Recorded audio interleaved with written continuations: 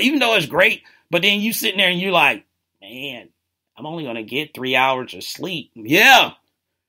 But that's the sacrifice we make for this sport we love, you know. Back to the chat room. Sluggo said, I was happy to see those guys keep their DAP routine. No need to have the same vitriol as the fans. Sluggo, you're right. I just don't need it to be 9 minutes.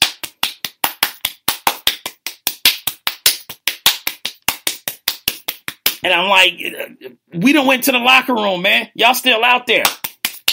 No. Just dap, do that dap after in the back. But yeah, you're right. I was happy to see that, so it's not this big storyline for the media to run like, oh, does he hate or all that. Let's stick to basketball. That's what we're here for. We're here for basketball. So how about we stick to that?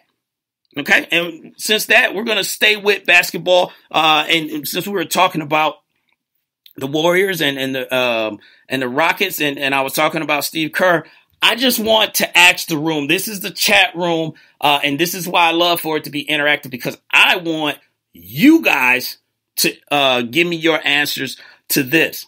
Now, we know the Hall of Fame for the NBA is not just what you do as a professional like it is in baseball and football. They take into context, anything like college or anything like that. So my question is, he's very decorated, but is Steve Kerr a Hall of Famer? Is Steve Kerr worth of Hall of Fame? 5-time NBA champion. Now, I mean, it's not like they said we're going to ride the coattail of Steve Kerr or anything like that, but he contributed. He hit some big shots, and then now he's a coach. Now, some people will say he came into a situation that all he had to do is not F it up. So I don't know. I'm not willing to say no. I'll say that. I just don't know. He may need to do a little bit more for the whole package. But 5-time NBA champ,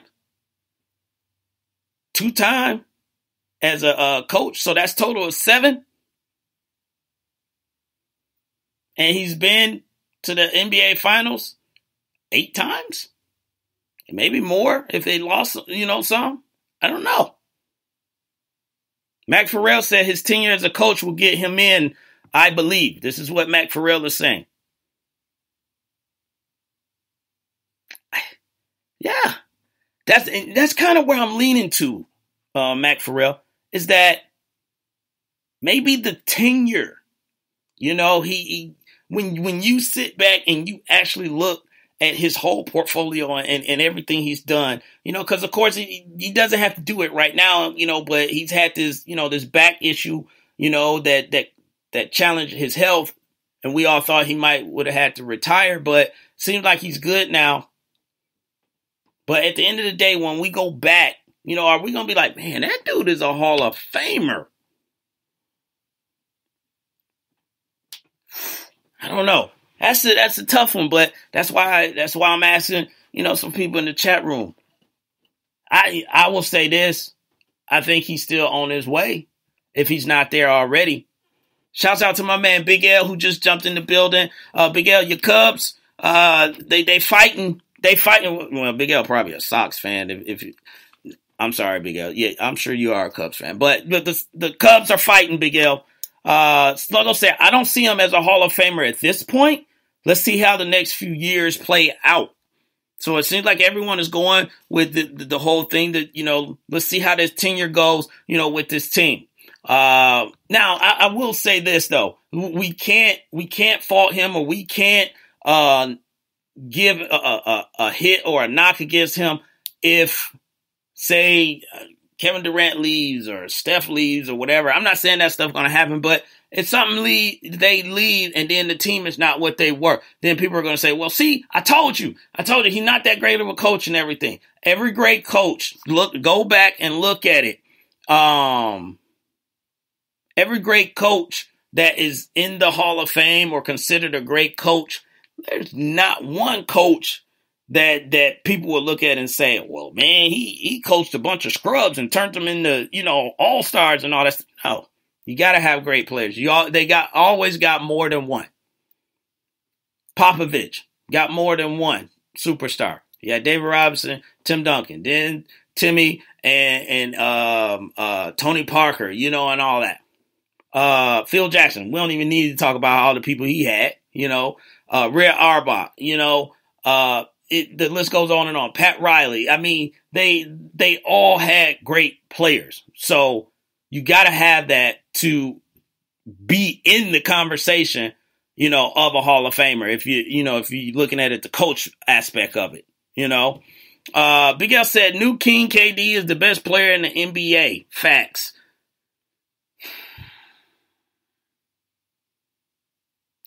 Big L, arguably, I will say he's the best player in the NBA.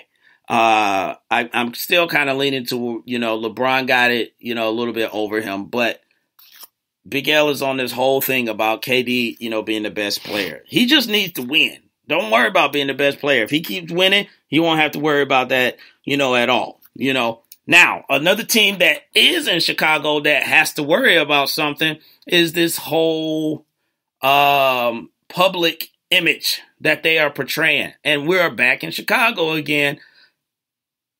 The Chicago Bulls have two brothers on their team, Bobby Portis and Nikolai Mirotic. These brothers at practice going at it, jawing at each other, and it got too real, and someone decided they were going to throw them paws. And that person that threw them paws was Bobby Portis. So now he has been suspended for 8 games. His teammate, Mirotic, is out for multiple weeks because he has a concussion and facial fractures to his face. And this is all still, no pun intended, a black eye for the Chicago Bulls again. We had the discussion last season where D-Wade, Jimmy Butler, they were not getting along with the, younger guys. They were going back and forth. Does Fred Hoiberg has control of this team? Has he lost control? Do they respect him? Is he going to be on his way out? What are they doing? Then D-Wade gets bought out because we all know he wasn't happy there. So it looked like it's a new fresh start. New fresh start for the Bulls. They traded Jimmy Butler. They got some guys back in like Zach LaVine and Chris Dunn, and all that. And then this happens. Now, I'm not going to... Bobby Portis was wrong. Teammates, they get into altercations all the time. They don't two-piece each other, or anything like that. Normally someone is there to break it up, or they push each other and all that stuff. Now, throwing blows and all that, that was more back in the 80s, maybe early 90s, with Jordan and Isaiah Thomas and, all them.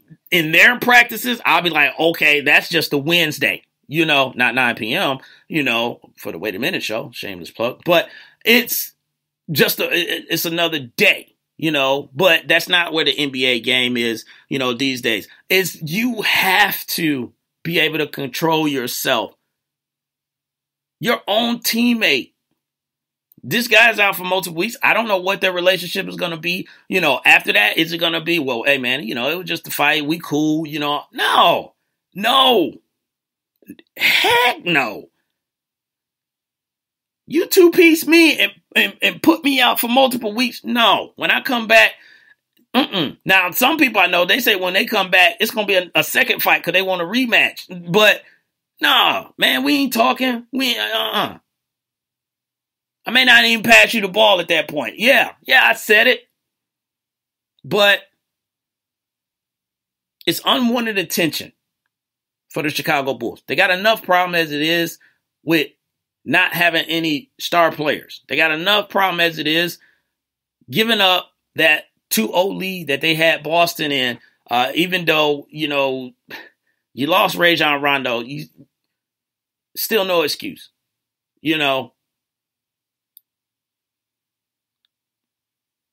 Something has to happen, on that. Well, something did happen. Bobby Porter's got 8 games. Now, both of them admitted, that they're part in it and they're taking responsibility for it. So that is good, on their part that they are doing that.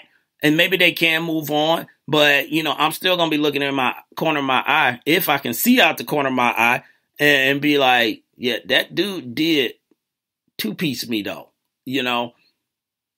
Ugh. The Chicago Bulls, man, they need to get it together. Need to get it together. Big L said, and this is going back to the Wait a Minute Show chat room.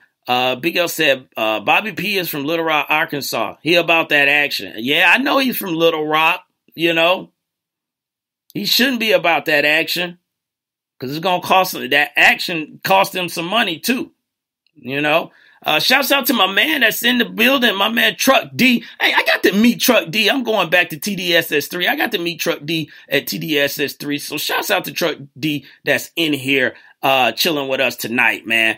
And we probably should be talking about your Cowboys, Truck D, whether they, can the league or anybody make up their mind, is Ezekiel Elliott going to be suspended or not? I mean, just pick one and roll with it. I mean, he is Mr. Loophole now. It's like every time they file something, he got something behind it. And they be like, well, give you another week, get another 2 weeks. We get another week. Before we know it, we'll be in the week 13, 14. It'll be over. And we'll be like, well, maybe he'll get suspended next year. So this is Mr. Loophole right now.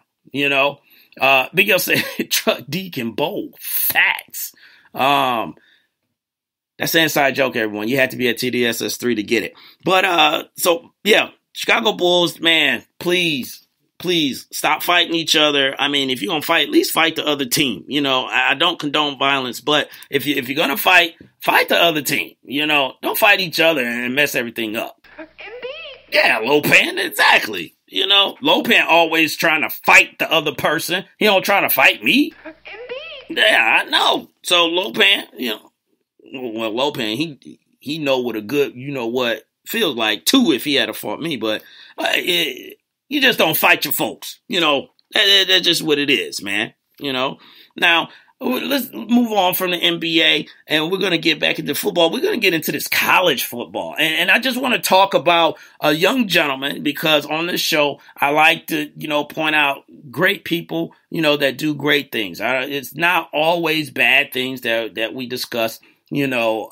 I don't like to always discuss bad things because there are great people out there. But there's a game that's going on this weekend. Penn State is playing against Michigan. And Michigan which I'm from Flint, Michigan, so I cheer for the University of Michigan. Go blue. But we got a problem on our hand. A big problem. And that problem is, I'm not even going to call him by his first and last name. I'm going to address him because I don't want no problems, as Mr. Barkley. Mr. Barkley, who is the running back for the Penn State Nittany Lions, he will be, they're playing Saturday night, 8:30. So this is the main time, 7:30. I almost said matinee. This is a prime time game for the Michigan Wolverines. This is a game to really, for that defense to see where they stack up. This brother, Mr. Barkley, is no joke. He's built like a brick house, but he has the moves of like, not Barry Sanders, but agility. I mean, I've seen this dude, get in the hole, get out. He got the speed. He got the power. I seen him do the jump cuts. He makes people look ridiculous, freezing people on the out of bounds line, because they just so intimidated, running people over. He is a monster. And guys, ladies and gentlemen, you're going to have to watch this game Saturday at 7:30. I'm hoping that Michigan can contain this brother, but it is going to be hard. But the reason I also bring this up is that this kid, and I'm going to call him a kid, even though he's built like a grown man, this kid has an awesome heart, man. He's always polite. He's always, positive. He's always, one of the things that he did, I'm going to point it out, because again, we always point out the bad things people do. We need to point out the good things that people do. He's just one of those natural athletes that he doesn't have to